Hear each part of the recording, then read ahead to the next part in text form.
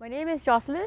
I am from Singapore and I am with Barclays Bank in Singapore. I specialize in advisory work for financial crime pertaining to anti-money laundering and bribery and corruption. So when I got the newsletter from TI, because I subscribe to TI, and they said they're going to have a school on integrity, I thought, this is very relevant to what I do at work. And so I would like to actually be able to learn more about the developments in corruption going on around the world, and also to be able to learn about the different jurisdictions and how they have been dealing with it or how they can deal with it going forward. And also because I come from the private sector, it's very important to understand the developments going around in the world, so that we can actually see how we can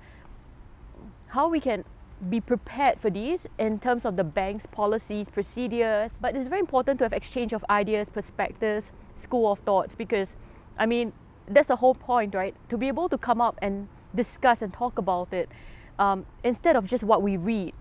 And so by exchange of ideas, we can actually be able to understand how maybe one system is doing it better than the other, or to learn from each other where there are flaws in how each country governs